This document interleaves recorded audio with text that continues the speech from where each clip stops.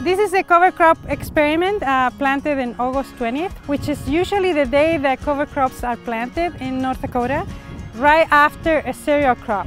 This field had barley, and once the barley was harvested, the next day we planted these cover crops. As you can see, a lot of the barley seeds they fell on the ground came back and they're in the mix with the cover crops. Here we have a series of cover crops. We have winter rye, radishes and turnips, and several other new ones that are coming up the pipeline as interesting cover crops. What is interesting of this is you can see that something planted after August 15, the growth is going to be a lot slower than when you plant in July.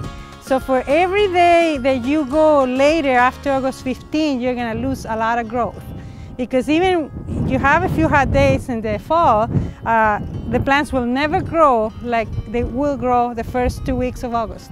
This plant here is winter Camelina.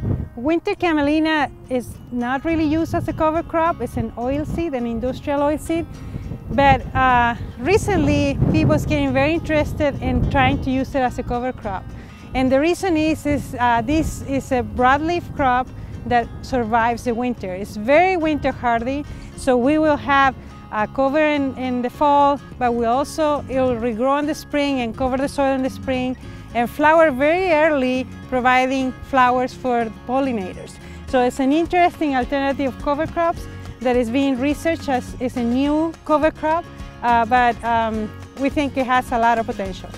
This plant, many of you probably know it because it's a weed, it's field pennycress. We have it here because there's also some developments and some research being done and using pennycress as a cover crop.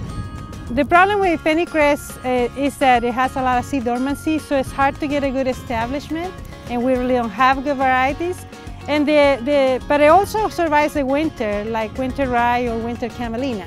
So it is a potential plant to use as a cover crop, but it hasn't been researched well yet. This cover crop here is winter canola rape. It's a variety Dwarf Essex. It's very common cover crop used in mixtures.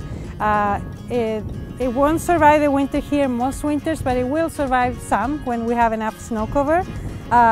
It's a brassica, it's deep-rooted, and it's an interesting cover crop to use. One of the cover crops that's become of interest from a soil health perspective is Dwarf Essex Rapeseed.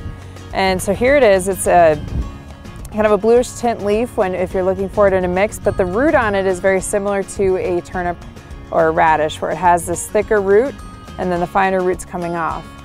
The thing that I like about Dwarf Essex is that this root won't get much larger than this, so it won't form that big chunky root like a radish, but it forms these really great fibrous roots that will wrap around soil particles and form aggregates.